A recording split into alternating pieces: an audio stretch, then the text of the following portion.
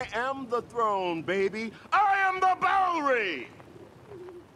Why does the Bowery King hate the High Table? The John Wick franchise has introduced some memorable characters, but few have been as impactful and charismatic as the Bowery King. He rules as the undisputed king of the extensive underground empire set up by him, and he is one of the very few friends that John Wick can count on in his hour of greatest crisis. But what makes the Bowery King side with John and defy the all-powerful High Table, the organization that controls every aspect of the criminal underworld? In this video, we will look to find some answers to this raging question from the subtle hints that the movie has offered. Before we go into our explanation, we have a very small request.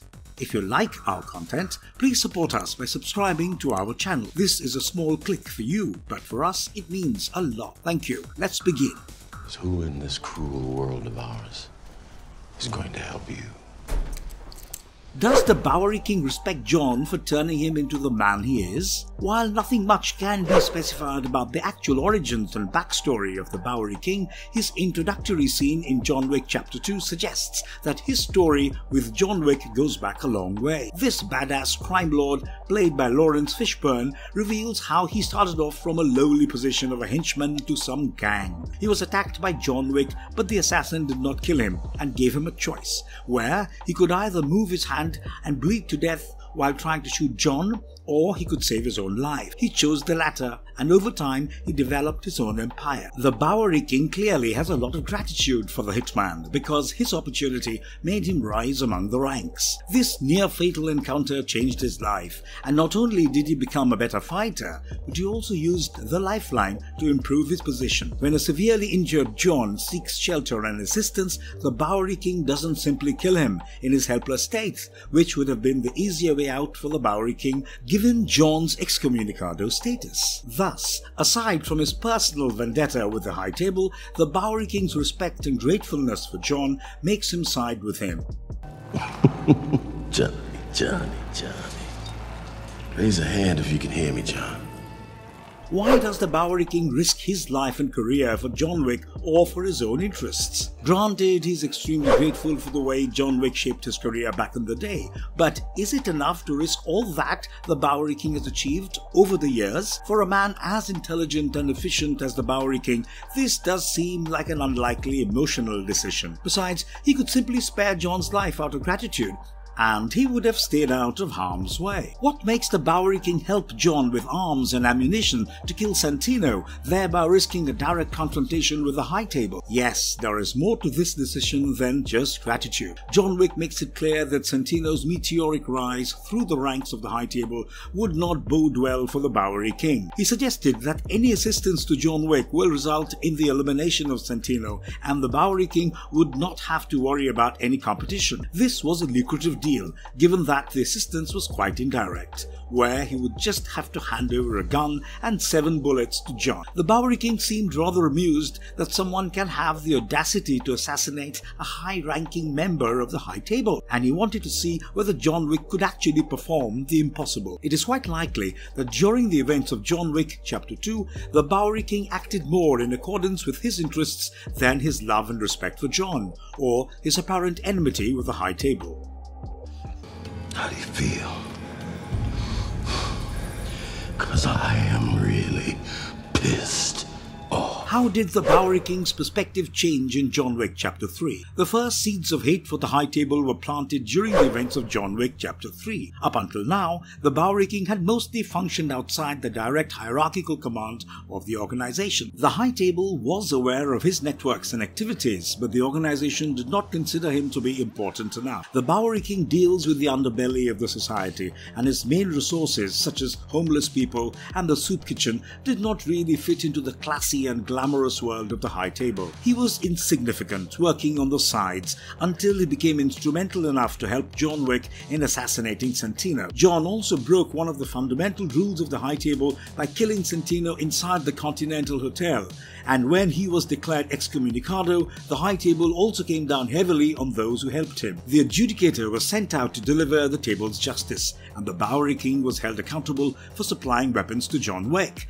and the adjudicator ordered him to step down from his position. The Bowery King was too proud and arrogant to abide by such demeaning orders, and he defied the command. However, the adjudicator later came back with her more seasoned assassins led by Zero. She inflicted 7 deep cuts on the Bowery King for his disobedience, but she made the crucial mistake of sparing his life. The pride of this self-made king was now wounded. The scars from the cuts healed with time, but the disrespect and disdain shown by the High Table was something that he wouldn't allow to go unpunished. This is the point where John Wick's war with the High Table became a personal fight for the Bowery King as well. He realized that the organization was all about a self-proclaimed hierarchical status and a system that functioned on ancient rules that lacked rational backing. The Bowery King probably wanted to take down the roots of the organization because his freedom had been affected, and it was more than just payback for him. His standoff against the High Table was also to protect his dignity, status, and respect that he had created through years of hard work. The climactic moments of John Wick Chapter 3 revealed just how bitter and disgusted the Bowery King had grown,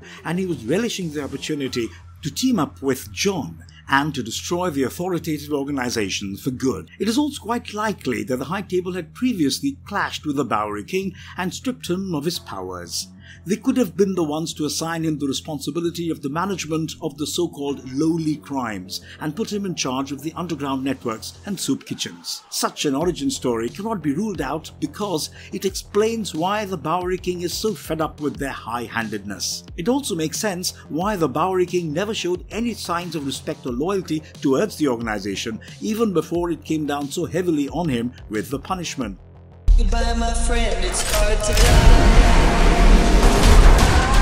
Does the bad blood continue in John Wick Chapter 4? Well, the movie opens with a scene where the Bowery King assists John in tracking down the leader of the High Table, the Elder. John Wick hunts him down in the middle of the Moroccan desert, and clearly the conflict with the organization expands exponentially. The Bowery King seems to have declared an all-out war against the High Table, and he is not forgetting his humiliation anytime soon. However, in this movie, the High Table seems to be more concerned about bringing down Winston than tracking down the Bowery King. Marquis Vincent de Gramont, who is a high-ranking member of the organization, is tasked with the job of teaching Winston a lesson, but he never really goes after the Bowery King. One of the main reasons behind this could be the fact that the Bowery King is extremely difficult to trace. It has been established already that the man is well versed with the underground networks and drainage facilities. He could just about be anywhere at any time. Besides, he is a man of great resources, and the criminal underbelly of the society owes their allegiance to him, which makes it even more difficult to track him down. He teams up with Winston this time round, with both men bound by similar ambitions. When the duel between John and Vincent de Gramont is announced, the Bowery King even drops by with some words of encouragement and provides a special bulletproof suit and a gun for the seasoned hitman. Kimber 1911, 45 ACP. 7 rounds. Does the Bowery King succeed in bringing down the High Table? Exploring his story arc going ahead. The answer to this question is both yes and no. The Bowery King did successfully manage to assist John and Winston enough to defeat Vincent in the duel. John earns his freedom from the High Table even though he is mortally injured, and Winston gets to re-establish the continental New York and continue as the manager. Thus, it is safe to say that it is a victory for every one of them in this conflict with the High Table. However, the organization is far from destroyed. In fact, if anything, the recent release makes you realize just how deep and powerful the roots of the organization are. People like Vincent are perishable, but no one is indispensable for the organization, not even their leader, the Elder. It is almost impossible to take down the High Table completely because that would effectively mean destroying the entire criminal system all over the world. As of now, the Bowery King seems more than happy with the results, and he walks away with John Wick's dog after the assassin is seemingly dead. But it might be far from peaceful for this iconic character. The High Table might come down on him with better preparations next time because of how much he assisted John Wick. Besides, he doesn't seem like a man who is willing to bow down, and the High Table doesn't take too kindly to any form of dissent. It will be an interesting journey down the road for the Bowery King, and we would be surprised if he broke his peace with the organization. At the same time, an uneasy truce cannot be completely ruled out if the High Table decides to allow him to conduct his business independently. Overall, it is safe to say that this memorable character, played by Lawrence Fishburne, is not going anywhere, and you can expect to see a lot more of him in the upcoming projects. Do let us know in the comments below about your thoughts on the Bowery King, and tell us if you had any other reason regarding why he hates the High Table. Also, tell us what you think will be his story arc going ahead. I am all that you deign not to look at when you walk down the street at night. The Bowery is mine. Mine alone.